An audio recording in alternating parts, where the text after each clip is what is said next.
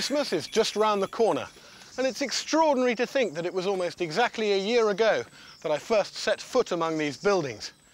And what an amazing year it's been.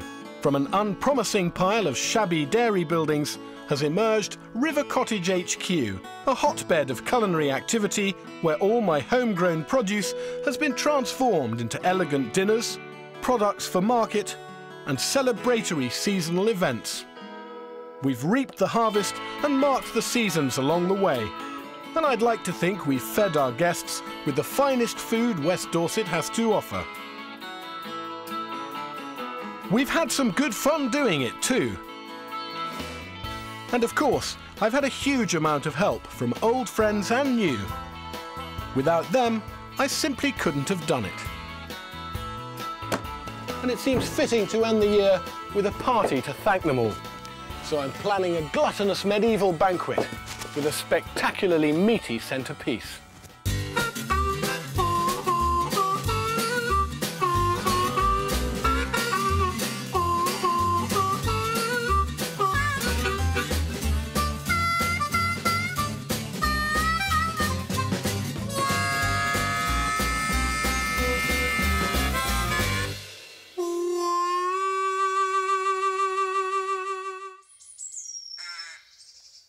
I'm throwing a Christmas party for everyone who's helped me over the year, and to feed them all in style, I'm ready to take on my biggest culinary challenge yet. An ancient medieval roast, a bird within a bird within a bird. In fact, 10 birds in all. And my plumpest goose is going to be the bird of honour. Come on, girls and boys. Since August, when Pammy first brought me my flock, Come on, gozzers. I've more or less left them to it. In you go. Now it's time to assess their condition. I'm used to handling chickens, but geese are 5 times bigger and stronger, and I haven't yet picked one up. Right then. OK. Hold the neck up and then put your arm right round their breast and pick them up. Don't try and grab them like that. Any chance of a demonstration? Well, you have done it before.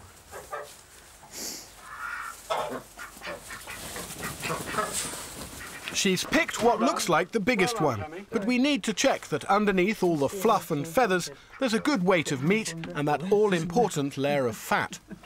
That's plenty on there. Yeah. It's not just feather, is it? No. It would be ungentlemanly to ask you to step on the scale. It would, wouldn't it? Yes. Pammy's minimum stress strategy is to weigh the person, then add the goose. OK, 85.8. Humans come in stones to me, but pigs go in kilos. I've been doing rather well over the summer. I'd be about, pig. I'd be about ready for sending on. Absolutely wonderful. Almost a baconer. Yes. Let's see how much difference a goose makes. I've already ordered a 15-kilo organic turkey as the outer bird, and I want a goose of about half that weight for the next bird in. 93.5. That's well over 50. Well, that's nearly 16.5-ish pounds. Yeah. Great. That's the second layer sorted. 2 down, 8 to go.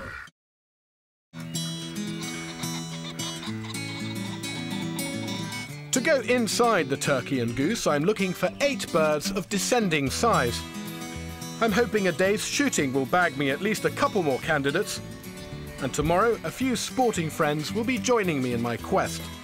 And in exchange for the pick of the bag, I've agreed to provide lunch for all the guns and beaters. My plans for the meal include some of the last rich pickings of the year from the wild larder. Sweet chestnuts. This is one of the best chestnut gathering spots I know. It used to be a plantation, and there's dozens of chestnut trees running through here, but they weren't planted for the nuts. They were planted for the wood, for old chestnut palings and fencing. However, they're still very prolific, and there's usually a good haul to be had.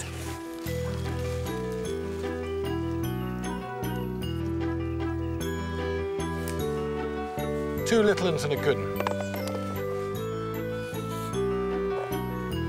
It's a chance to fill my boots with a surprisingly versatile ingredient for the winter kitchen. Chestnuts are good for soups, stuffings, cakes, and of course for toasting in front of the fire as those winter nights draw in.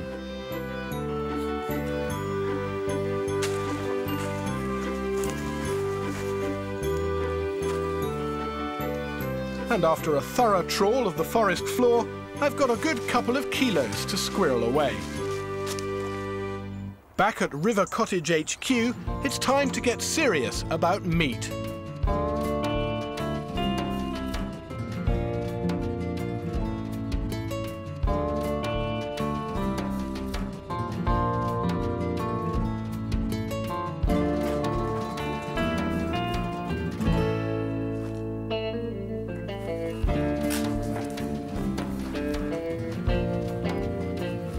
It's a pretty good bet that the weather for tomorrow's shoot will be cold and wet.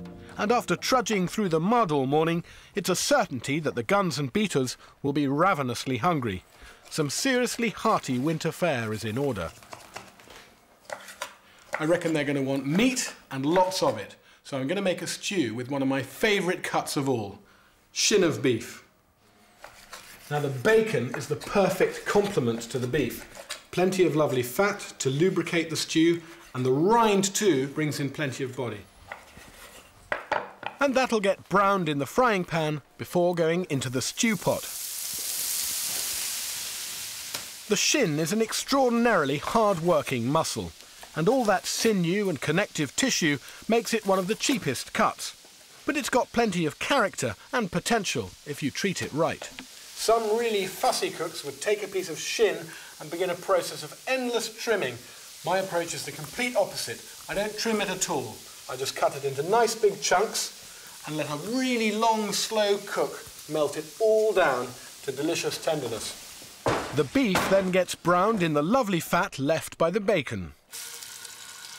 Browning the meat is absolutely essential, and the reason it's important is because it burns the natural sugars on the outside of the meat and creates some incredible flavours, which then dissolve into the juices of the stew and give it a real deep hit of beefiness.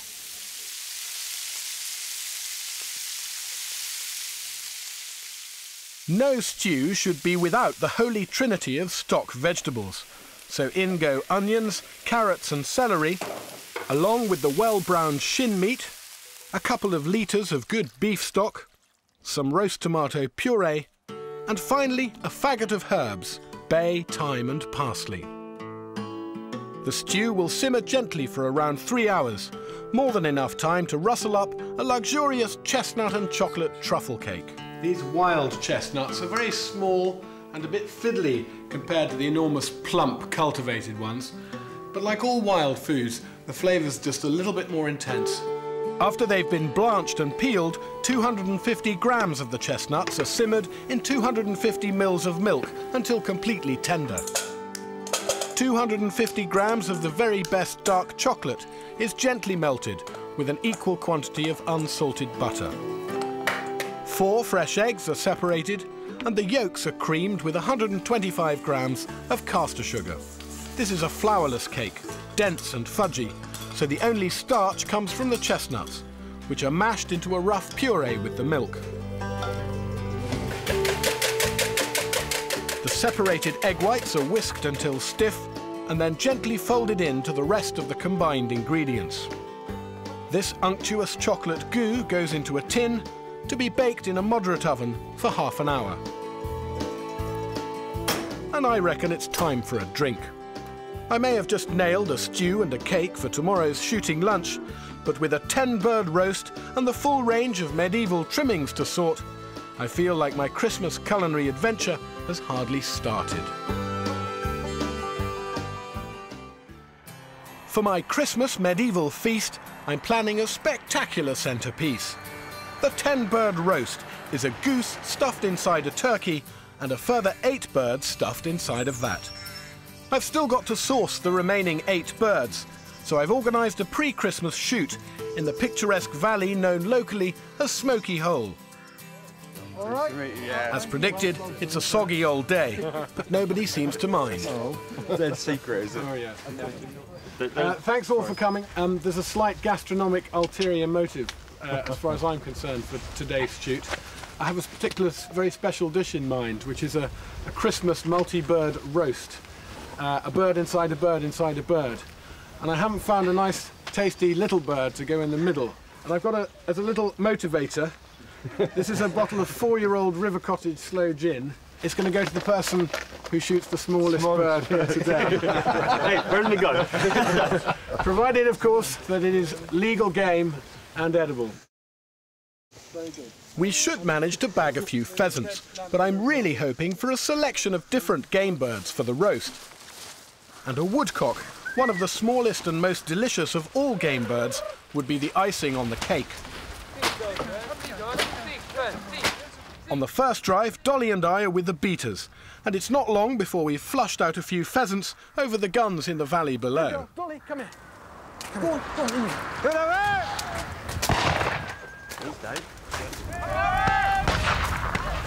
After the first drive, we've a couple of pheasants in the bag, but there's not much sign of anything else. Good girl.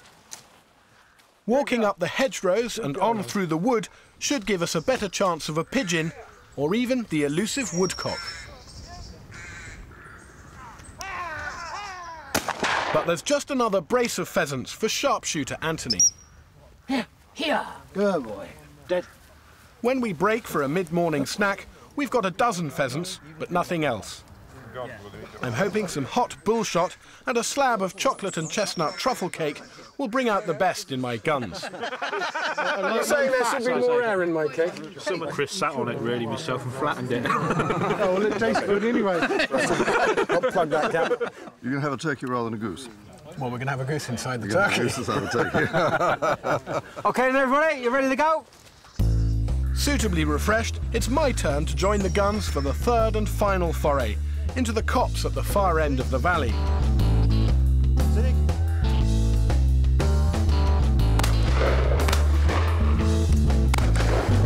And after a couple of loose shots, I even managed to bag a bird myself.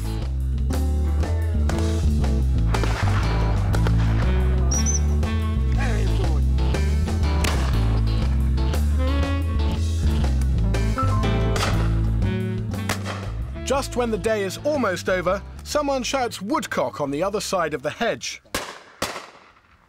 But when I get through, all I can see is another pheasant being picked up. So what happened? Did anyone get any of those woodcock? Derek. I've taken your bottle of sloe gin off you. I think you probably have. Well done. Just about my favourite game bird to eat. Delicious. And that's not all. And a pigeon. I think the woodcock's ever so slightly smaller than the pigeon, isn't it? Yeah.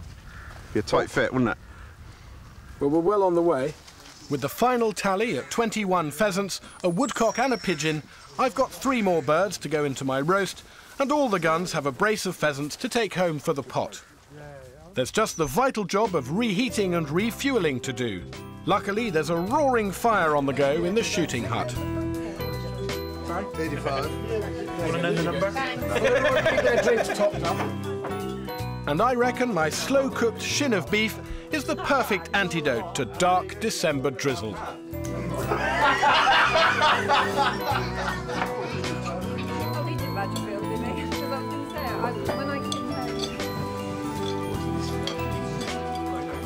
Sorry to interrupt you, everyone, but I just wanted to make a little presentation for the bird of the day, at least as far as the cook is concerned. Derek, a woodcock. A fine middle bird for my medieval multi-bird roast. Great shooting and thank you very much. Thank you very much, Hugh. Thank you. Sharp shooting.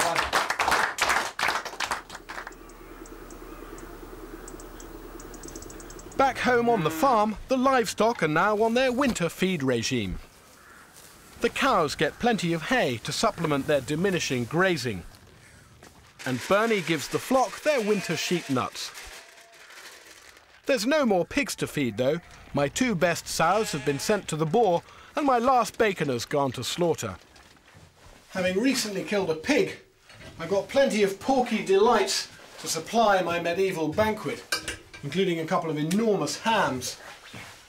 But while I've got the modern technology for keeping them cold, what I'm lacking is the traditional, old-fashioned technique for preserving and flavouring them.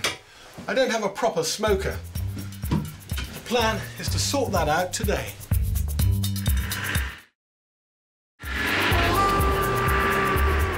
Smoke is one of the oldest ways to preserve meat and fish, and certainly predates medieval times. Usually the flesh in question is first salted or cured. Then it's either hot smoked, which actually cooks it, or cold smoked, which is more about preserving and flavouring it. Just a few miles from River Cottage HQ, Ed Found is practising both arts in his traditional brick kilns. I'm hoping to learn a few more tricks of the trade. Hi, Hugh. I'm also hoping Ed will help me build a smoker of my own. So this is wild boar, is it? Yeah, this is local wild boar, which we've dry cured with a blend of juniper, sage and thyme with that. And then we're just going to cold smoke it for about a week. A week? A week. Really? As long as that, yeah, and it'll be rather like sort of Parma ham with a sort of smoky flavour. Nice. This looks more porky. That's your regular belly, is it? Yeah, that's our dry cured bacon. Got a lovely colour, isn't it? The smoke in the cold smoker is kept at about room temperature, whereas a hot smoker works more like an oven. The food is placed directly above the fire, and the temperature's kept at around 120 degrees to slowly cook the food while it smokes. So, Ed, when you decide to hot smoke something rather than cold smoking, what leads you to that decision? It's really two different products you're looking for. Salmon is raw and it's cold smoked, so you're just using the antiseptic, preservative qualities of the smoke. Chicken and duck are obviously things which you'd want to hot smoke. It's really better to have it cooked. How long does the hot smoking take? This will take about 2 to 3 hours. Just about long enough for you to come and help me build a smoker. Yes, I thought you were going to get at that. Smokers can be improvised from all kinds of things: dustbins, old fridges, filing cabinets. Ed reckons an old oil can will make a serviceable firebox. We've got some chimney liner to carry and cool the smoke. And for the smoker itself, You've got it. I've blagged an old cider barrel. What about doing our first smoking using the sawdust from the cider barrels? Wonderful, smells of cider. Delicious.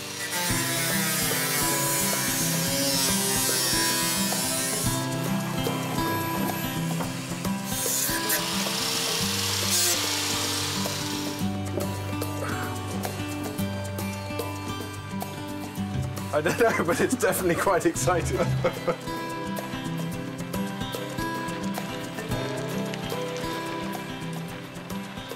It's taken just an afternoon to put our smoker together, So do you think we'll get an idea pretty quickly? and as darkness falls, it's the moment of truth.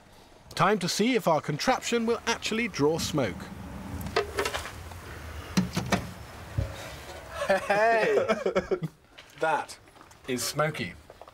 Perfect. Thank you, Ed. Excellent. Well Congratulations. done. Brilliant.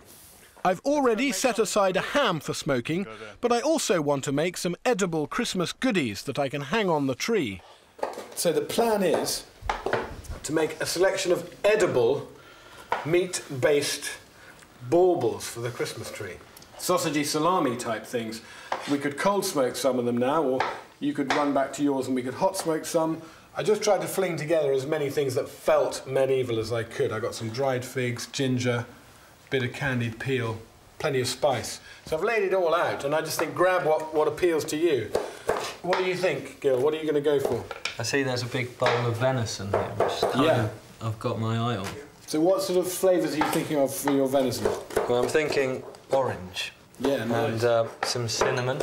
Yeah. Maybe a drop of booze, allspice, and probably some back fat. A little bit of back fat to sort of make it like salami style. Yes. A fruity, air-dried venison salami. Very original. Unique. How about you, Ed? What have you got brewing?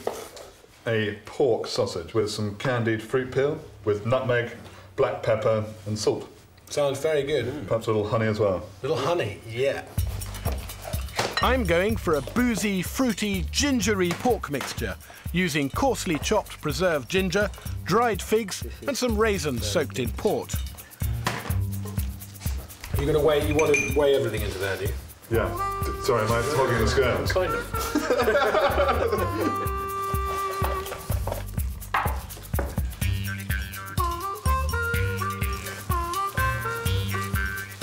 This is going to be good, this one. Not as good as this, I don't think. And not nearly as good as this one.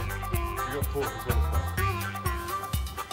You know, mine smells exactly like Christmas pudding. Right, it's food, is it?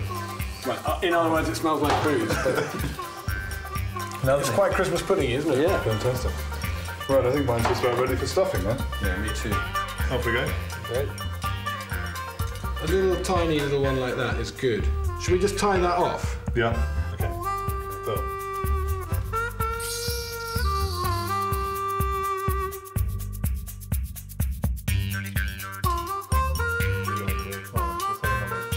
It's nice, isn't it? What do you think, individual baubles or tinsel? I can't wait to christen my new smoker. 24 hours of cold smoke should be good enough for the baubles, but the ham will need about 5 days, so it should be ready just in time for my medieval feast.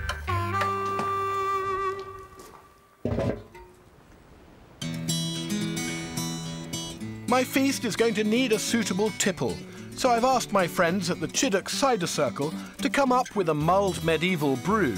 To my delight, they've gone one better and challenged their rivals from Simonsbury to a taste-off, one ancient brew versus another. I reckon I could do a lot worse than swipe the winning festive recipe for my banquet. Colin is captain of the home team. For the visitors, Heather's cracking on with her secret recipe. Colin's chosen Chiddock's infamous Manor Gold for his brew. And for authenticity, he's brought some medieval chef's tools. Ginger, is that all right? It certainly has bruised the ginger. Half a whole nutmeg? Yeah. That's a lot of Look at nutmeg. that. The whole outside of it, The whole of the lemon as well. squeezed in. What's that you're putting in there? That's one of our secret ingredients, specially made at Simonsbury. Crabapple jelly. It is. There you go. Very cunning. Colin's ancient recipe prescribes something rather more peculiar: egg yolks. Well, that's changed everything, hasn't it? That's a completely different thing now. It looks like mushroom soup. It does look like the mushroom soup out of a tin.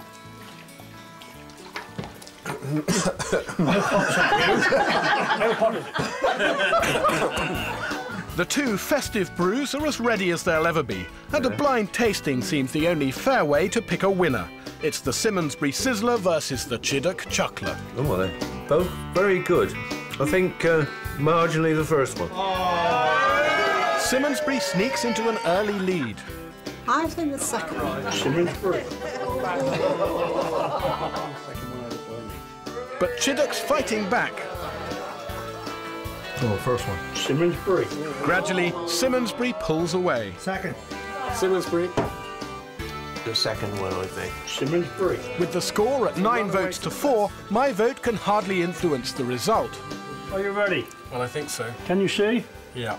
I mean, no. But it would be nice to salvage some pride for the home brew. That's number one.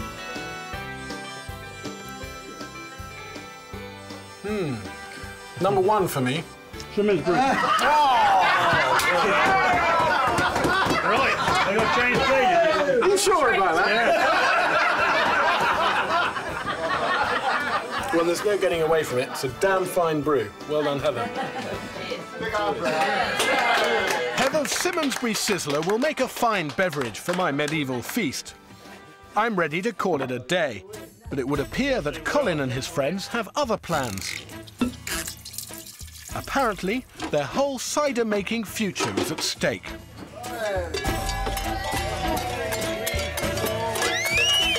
We're off to the Chiddock Orchard to do a spot of wassailing. There's the devil's out. This ancient ritual is intended to rid the trees of evil spirits and so ensure an abundant apple crop for the following year.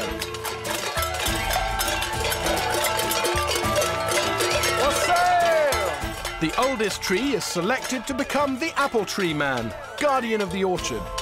Come on, ladies, get your toast and dunk in the bucket and hang it in the trees. Toast soaked in cider is placed in its branches by the ladies to ward off the evil spirit. And knowing the Chiddock brew, it'll probably work. You anoint the tree roots with cider. Cider's then poured at the feet of apple tree man to chants of wassail, Anglo-Saxon for good health.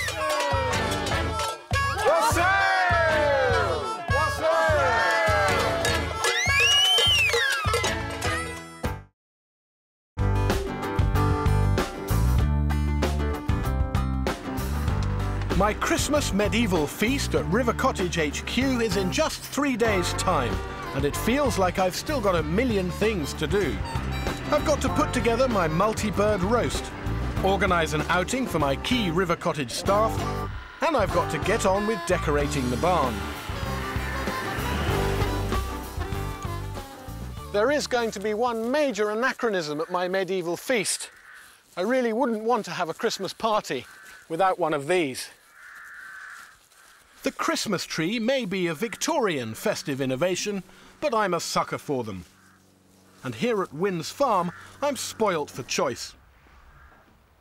The high ceiling in the barn at River Cottage HQ means I can really indulge. I'm planning to get myself the biggest tree I've ever had. I reckon this one is perfect.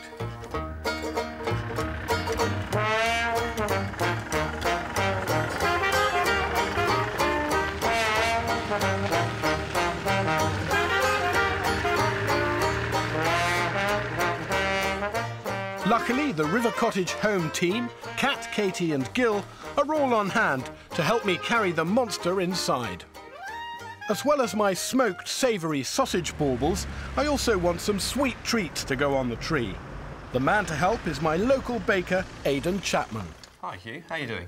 Good, very good. Yeah, You're good busy to see you. already? I am, yeah. He's promised to show me how to make medieval gingerbread. Yeah, that's right. So what are the dry ingredients? We've got some stone ground wholemeal flour. Right. Even lumps in there still. So this really could have been ground on a medieval stone. Breadcrumbs there. But that's authentic for the medieval It is gingerbread. authentic, yeah. Obviously it's going to give it a bit of texture and a nice crunch. Fantastic. Woo! So that's ground, That's the ground ginger, is it? Ah. And what do you got over here? And this is just a mixed spice. That almost smells alcoholic, actually. Christmas on the brain. Getting in the Christmas spirit already. Yeah. Right. So a big handful of breadcrumbs. Bit of ginger. So you're not holding back with the ginger either? Mixed spice. You want it to taste, don't you? Yeah, too right. Okay, so if you could combine all those ingredients up. Recycling breadcrumbs into biscuits is a nice touch of medieval baker's thrift. And honey is the authentic sweetener. Should we get one up in there? And I've got some eggs to go in there as well, mate. OK, go for it. Yeah, stick your hands in, give it a good old mush up. There's nothing like getting your fingers in there, is there? No, it's fantastic. Oh, this is gleeful. This is kid stuff. This is Christmas. It feels actually. good, doesn't it? This is Christmas. So if you're trying to combine it into like a ball shape, if you want to place it on there, we can chill it down for half an hour. Slap in the middle. Lovely. Just roll it up. So what else could a medieval baker do for my feast, Aidan? In medieval times, they had a trencher loaf. A trencher loaf? Which is actually a big round loaf. Yeah. And you'd cut the top off, which will be the upper crust, and that would go to the lord of the manor. Is that where the phrase comes from? It is indeed, yeah, that's right. Ah, OK. So who gets the bottom of the loaf? The peasant, basically. The peasant. The worker, the poor people. Right. Well, I shall have to have a few peasants along to my feast then, won't I? Right. So we're just going to go for one big round sheet now, is that right? Yeah. You want to try and get it as thin as you can, so it bakes nice and crisp. I'm going slower than you. Practice, Hugh. Otherwise, oh, there's a bit off the end. I'm going to make a mess of it. So that's mine ready. I think that's about OK. Grab a cutter and let's start cutting out, mate. Let's get as many shapes as we can. I might go for this reindeer one that you bought in, actually. That's quite fun, isn't it? I think it's meant to be a reindeer. It's quite ambiguous, though, isn't it? Interesting. It's more like a savage kind of dog, doesn't it? A wild medieval hound. Yeah, I reckon so. The Beast of Bridport. The Beast of Bridport. Excellent. Aidan's also got a nice line in medieval-style decorative touches for the gingerbread. Got some lovely rose hips here, which we picked today. So these will bake in the oven and keep their colour, will they? Be absolutely fine, yeah. Really? Edible at the end of it? I wouldn't personally eat it, but I mean, they're not poisonous for you or anything, so yeah. We've got some nice cloves here, which were quite big in medieval times, so I'm told. We're also getting creative with glossy little hemp seeds and slices of apple.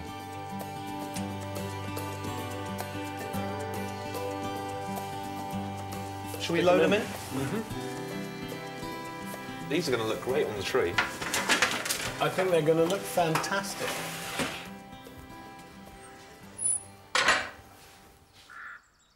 Throughout the year at River Cottage HQ, my core team, Kat, Katie and Gil, have been beavering away with hardly a break. And before preparations for the feast reach fever pitch, I want to give them a bit of a treat. So I'm planning an office party with a difference.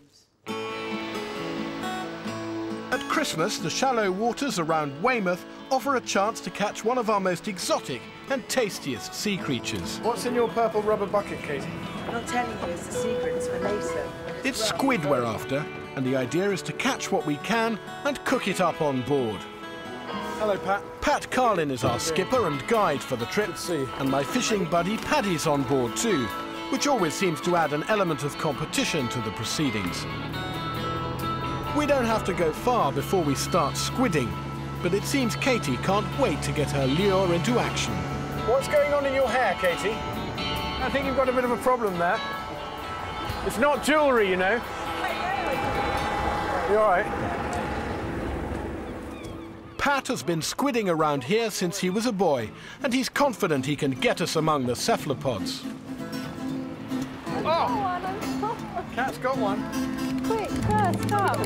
Yeah. Oh, steady, Cat. Whoa, fantastic.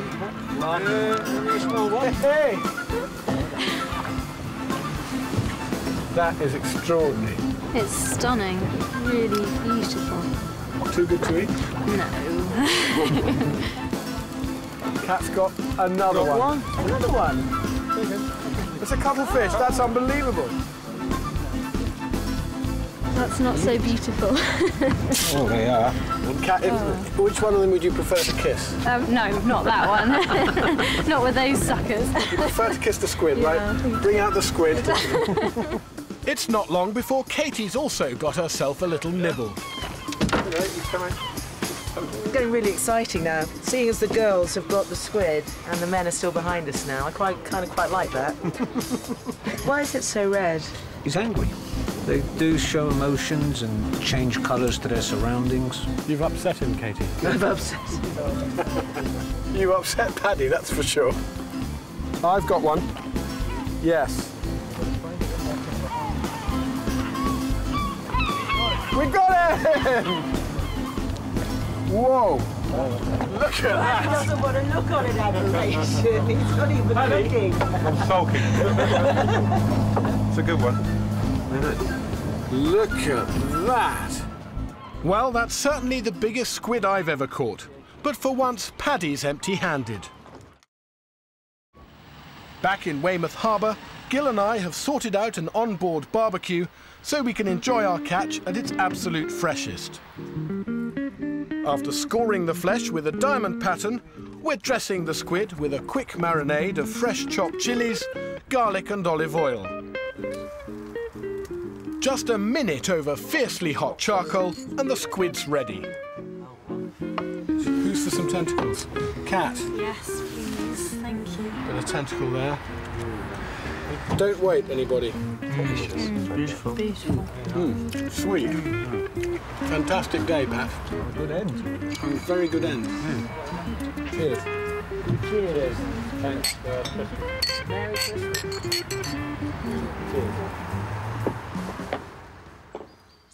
There's just 24 hours to go before my medieval Christmas banquet, and our gluttonous multi-bird roast still needs to be prepared. With a bit of help from my friends, I've managed to acquire the full 10 birds.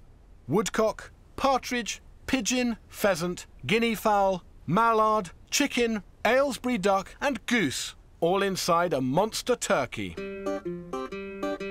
To pull this off, I need expert help, so I've got in my meat maestro, Ray, to guide us through.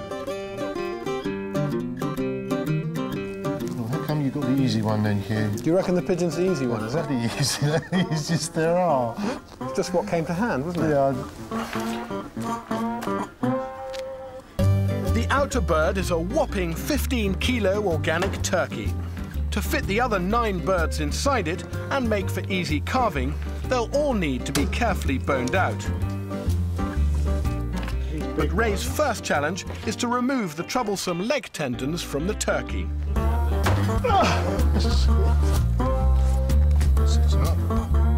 The skill of boning is to trim out the entire skeleton while keeping the flesh and skin intact. There's the pigeon. There we go. Only the drumsticks and wings will be left on the turkey to help it keep its shape. Here we are. Oh, wow. Did you ever think about being a brain surgeon?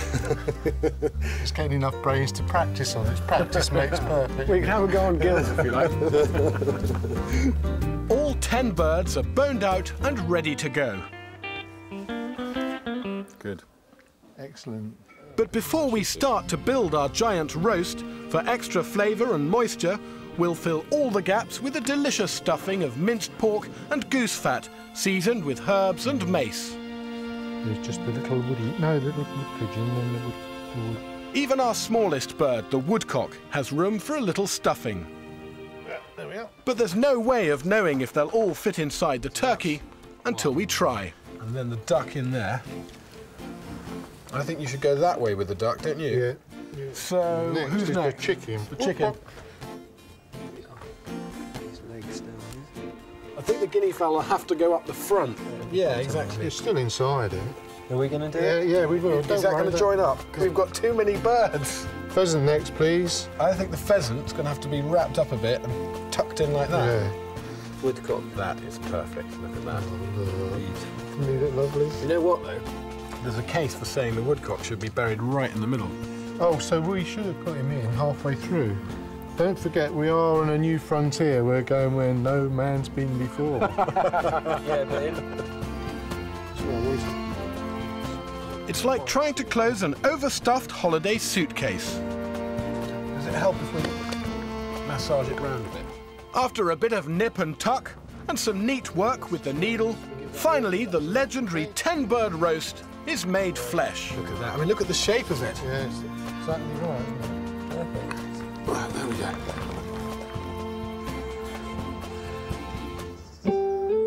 We're not the only ones with Christmas on our minds. The kids are on holiday and getting in a festive mood. And Gil and I have promised to take ours to the annual lantern parade at Lyme Regis. Keep going until it gets to the one. We're knocking up some Christmas pudding flapjacks to take along. My boys, Oscar and Freddie, Gil's daughter Isla, and their friends Iona and Eliza are mixing up oats, flour, melted butter and syrup, and a pick and mix of dried fruit and nuts. Just to make it taste of Christmas. A generous splash of brandy adds some grown-up Christmas cheer, and after a thorough mixing, this sticky concoction is so good that some of us can't wait. But if you can hang on for just 20 minutes, the final oven-baked result is completely irresistible. One of West Dorset's Christmas highlights is the Lyme Regis Lantern Parade. A chance for the kids to show off their lantern-making skills and a fundraising opportunity for the town. Christmas flapjacks! With Oscar and Isla rattling the jars, we're hoping our Christmas pudding flapjacks will help to boost their charity coffers. Jar ready, Os. Thank you very much. That's very generous. And help yourself. We've still got a few left. They're going fast. Look at your lovely lanterns. Look at that. Well done. Two, another one. Keep rattling the jar, Os. They seem to be going down a treat. Pick the biggest one you can see. Oh, I think you have. Well done. You'd like one. Come on, then. We've only got two left. Anyone else for a Christmas flapjack? Yep. It's sticky fingers all round, and by the time the parade's off, we're all cleaned out.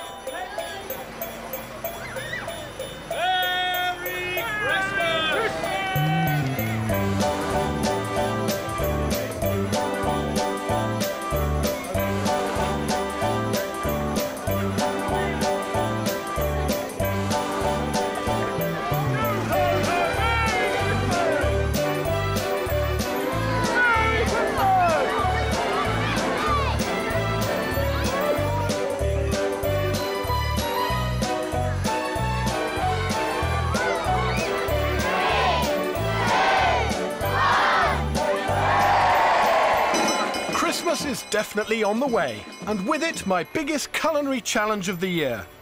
My medieval feast is imminent.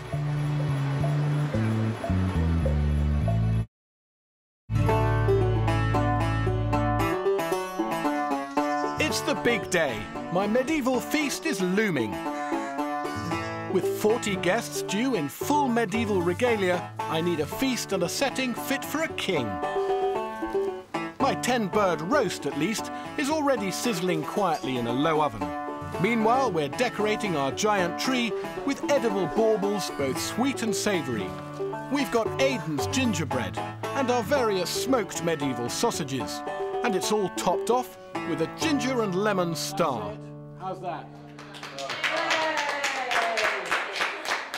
Our edible tree is complete. But there's one more major transformation to attend to before I enter the medieval fray, my own. I need a costume and a few pointers in medieval party preparation. I haven't quite decided what my costume is yet. In fact, I was hoping you might give me a bit of a hand with that. Yeah, very good. My herbalist friend Eleanor Gallia always takes a holistic view of her work and reckons I need the full medieval makeover. Nettle seed, try that. Oh my goodness, with some vinegar. With some vinegar. It smells like a rather good salad dressing, actually. Yeah, this is an old treatment for dandruff. We've still got the bits in. Oh, right. I imagine dandruff was probably the least of your problems with medieval hair. And just put it through. Oh, I see. It's sort of like a conditioner, then. Yeah. And then the nettles give lustre and shine to your hair. Oh, right. How do you feel? Does it feel feels quite good. invigorating? It feels quite tingly, actually. Quite tingly. It feels quite clean. It's not something that can often be said about my hair.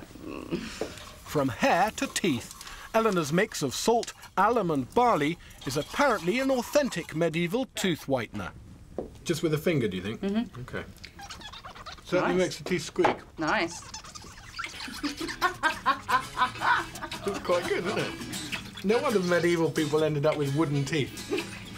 A dab of almond oil for tired cook's hands. A little castor oil for aching eyes. And then it's time for my costume. Just shorts. Jester shorts. Knitted jester shorts. Those are quite superb. This actually has a matching bodice. A bodice? This way, this way, this way. Look, that's not going to happen, is it? Because again, we're a bit little, aren't we? Yeah. Yeah, I think that's great. I'm going to have to... Actually, great. That kind of works, doesn't it? Or not even That's that. rather fine.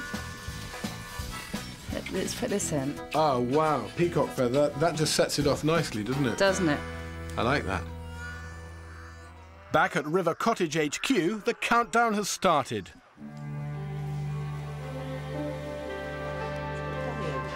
With just a few hours to go, it's all hands to the pump.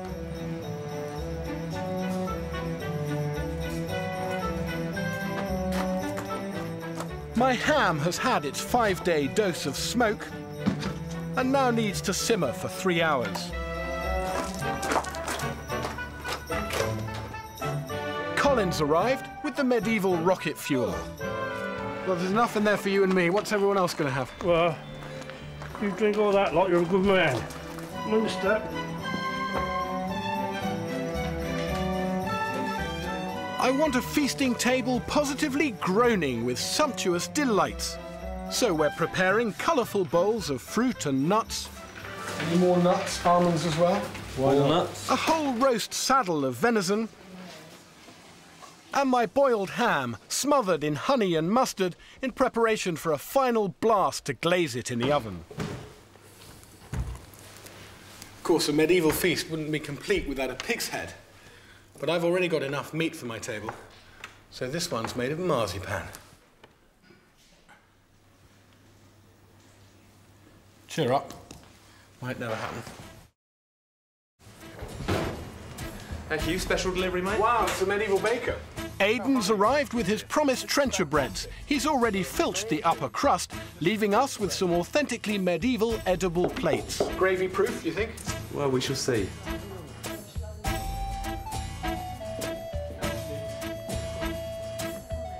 There were no courses at medieval banquets, just a conspicuous display of gluttonous treats, savoury and sweet.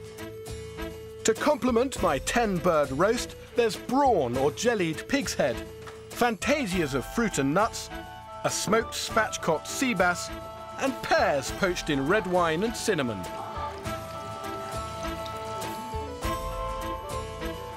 It's my festive thank you to all the people who've helped me get River Cottage HQ off the ground. Bernie, my ever-dependable stockman, has guided me through the ups and downs of animal husbandry. And Robin Hood, fantastic. I'm the under Robin Hood. Hi there. Hi, Marianne. There's Pat Carlin, who's helped me catch more than my fair share of delicious fish. Good. Cheers. Thank you. Absolutely brilliant.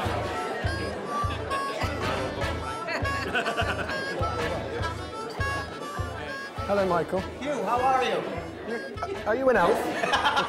And Michael Michaud, sporting an unusual line in medieval headgear, whose earthy skills have helped me produce a bumper veg crop. You're a very grubby peasant. I know. The Christmas tree nibbles are going down a storm. Thank you very much. There you go. Thank you. Though some of the sausage baubles are playing a bit hard to get.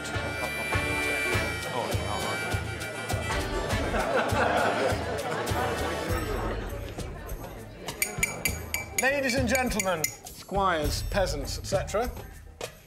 Please would you find your places at the table and take a seat? It's the culinary climax of an extraordinary year.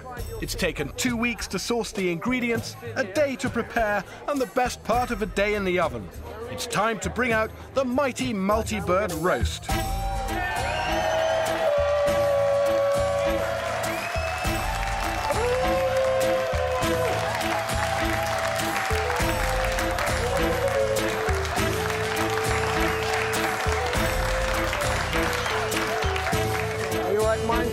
Well done. Looks juicy. Let's go for it anyway. There we go. So far, so cooked. There's a bit of goose. Oh, bit of goose, Fiona. It's done to a turn, and each of the 10 birds is slowly revealed. All right. That's the turkey. There's the goose. There's the farmyard duck. There's the chicken. There's the oh, I think that could be a bit of guinea fowl.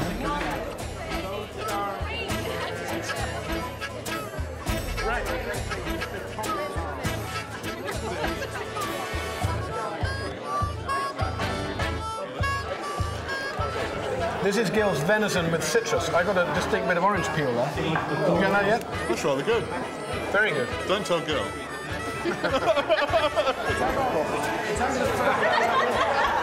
The mulled medieval brew seems to be hitting the spot, and in Smoker Ed's case, it's brought on an irresistible urge to go pig sticking. You couldn't wait any longer. It's delicious. Is it good? And to round the evening off, some medieval fun and games. Feathers for a knave, oats for a fool, fruit and nuts for Providence, and money for all this Yule.